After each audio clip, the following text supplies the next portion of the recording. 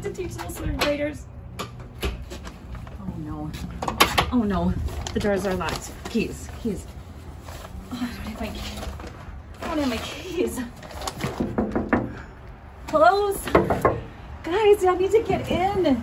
I know I'm a little late, but I need to get in. Isn't anyone here? Mom, Dad, I need your help. There's this thing called parent-teacher conferences, and I guess the teachers are supposed to bring in their parents to meet all the students in the class. I need you to come in tonight. He can't be that stupid. It's so nice that our kids are getting along this year. Oh.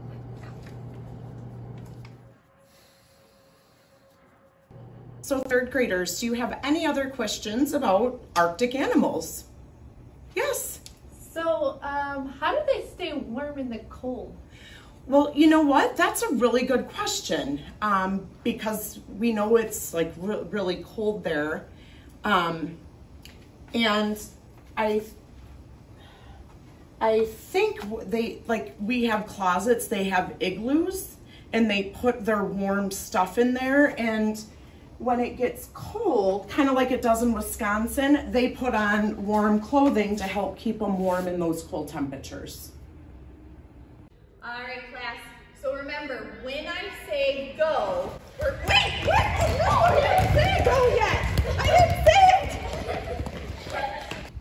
Boys and girls, if you can hear me, you should get started. You know what to do. It's the same thing we do every morning. Do the morning routine.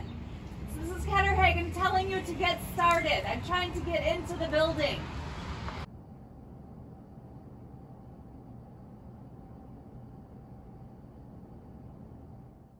All right, boys and girls, so it's just about time for recess.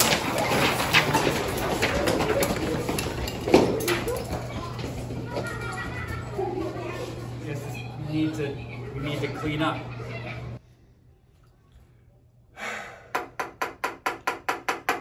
You know, we've talked about this before. And I'm not too sure how many more times we got to talk about it again, and I sure hope this is the last one. But things such as refusing to come in from recess, playing around in the bathroom, not wearing your coat outside, and for goodness sakes, running in the hallways. This has got to stop. At least I was on time. So the states of matter, well, I guess the states of matter, well, Wisconsin for sure, because that's where we live. And I guess I would say like, Minnesota maybe because it touches Wisconsin. So yeah, but I would say anything around Wisconsin are the states of matter. Do